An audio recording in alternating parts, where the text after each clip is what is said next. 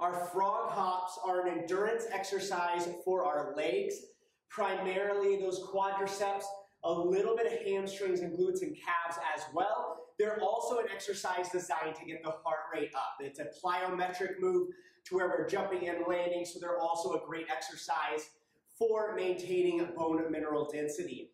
For the setup for this exercise, you don't need any equipment. It is all just body weight.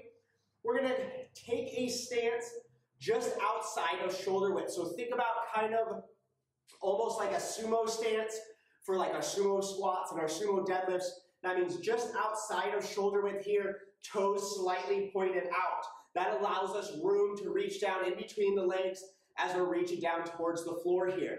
We're going to get down nice and low into a squat while focusing on keeping our chest up here.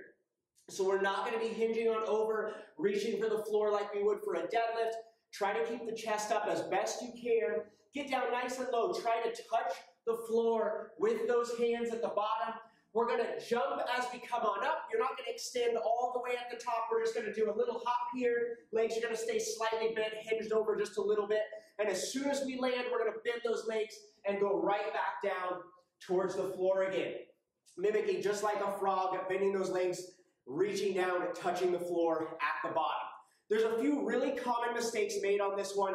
Number one, the most common mistake made is hinging at the waist, not bending at the knees. And what that looks like is instead of keeping the chest up and utilizing a lot of those quads here for this movement, I see a lot of people hinge on over and they look down towards the floor like this. That's going to be putting a lot more strain on the low back. So really focus bending at the knees, keeping that chest up. You should not be facing the floor throughout this movement. You should be facing forward.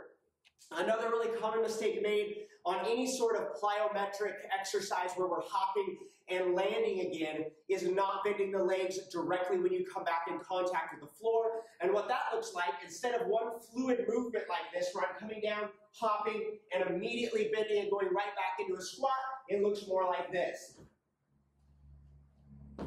where we're landing hard, putting all of that strain on our joints, putting that strain on the knees, putting the strain on the ankles, and then we are bending the legs, going back into a squat.